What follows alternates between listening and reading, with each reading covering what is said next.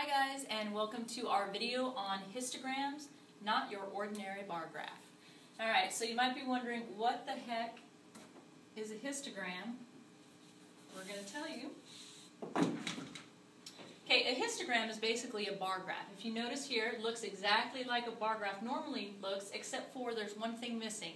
If you notice, there is no space between the bars. Normally the bar graphs have the bars and then a space and then another bar. They look like buildings. Okay, so this has no spaces between the bars and it deals with intervals, whereas a normal bar graph is talking about just amounts in a certain, like, this many people like dogs, this many people like cats, so on and so forth. This is talking about intervals, so this would represent maybe 1 through 4 and 5 through 8. Okay, and the intervals are going to be of equal size and they do not overlap, which means that the data that's in this bar of the histogram does not overlap with the data that's in that bar. This is kind of one of those concepts that we kind of have to show you how to do it in order for you to get a better understanding, so we're going to go ahead and show you how to make a histogram.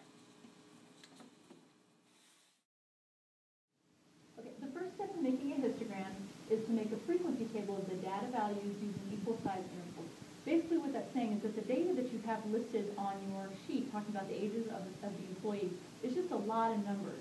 And if you just had to go and count every single number, that gets kind of cumbersome. So what you want to do is a frequency table is basically keeping track of how many times a certain value comes up. So what we really want to do is figure out what our range is first. Okay?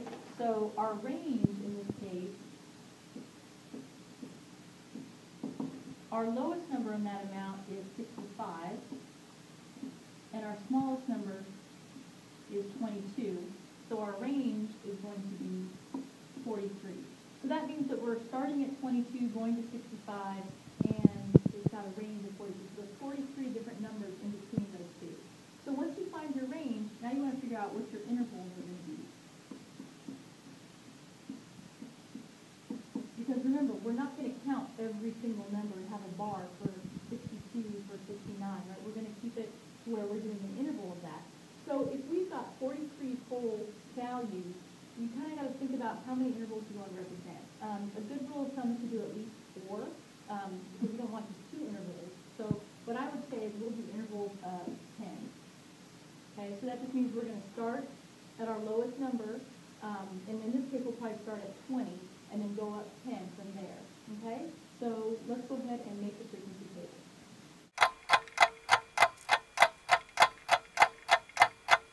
Okay, so once you have your frequency table, what you're basically doing is that you're telling which data it is that you're counting, and we're counting the ages. And if you notice, I did intervals of 10. From 20 to 29 is 10, from 30 to 39 is 10, so on and so forth.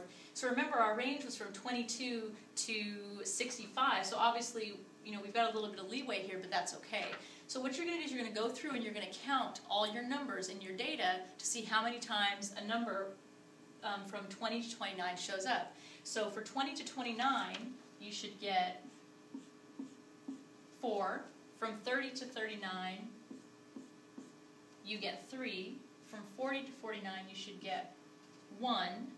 And 50 to 59, 2. And 60 to 69 is 2.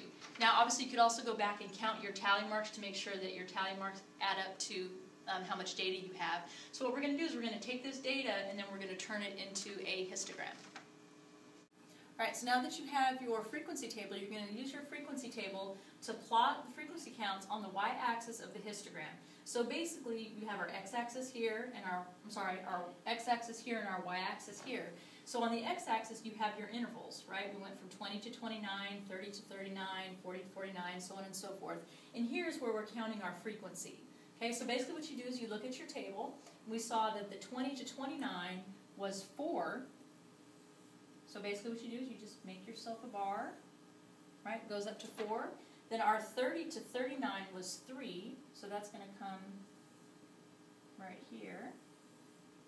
And our 40 to 49 was 1, so that's going to be right there.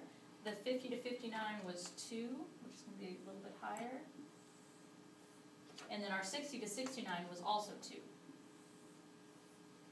Okay, so basically all this is doing is giving you a visual. Just by looking at it right away, you can tell that the highest ages were from 20 to 29, then it goes down to 30 to 39, and you can see that the 50 to 59 and 60 to 69 remain the same. So this is just another way to display data and to show intervals instead of doing each individual piece of data.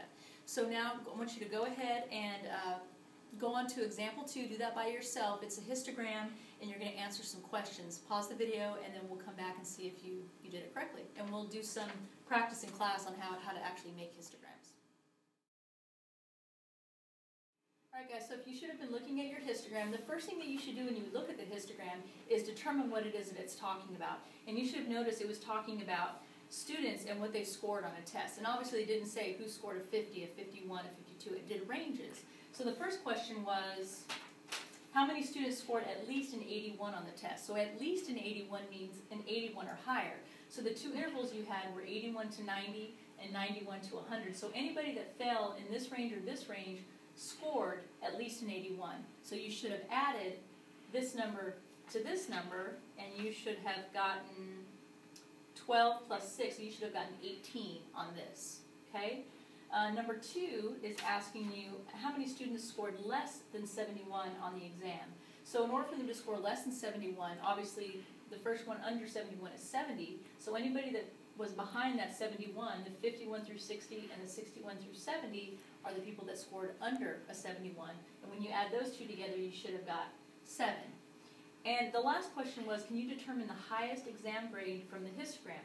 No, you can't, because you can determine that 6 students scored between a 91 and 100, but you don't know what their score was. They could have gotten anywhere from a 91 to 100, and you don't know what the highest score was. So again, this isn't a way to get that specific data. It's just a way to display ranges. Okay? So if there's anything that you're confused about, make sure that you go back, rewind. Like I said, in class tomorrow, we will be practicing making histograms and reading them as well. Make sure you answer the question at the end of the notes, and I believe it is, how does a histogram differ from a bar graph? Because there are differences. And come ready to class tomorrow with any questions or concerns, and we'll see you tomorrow.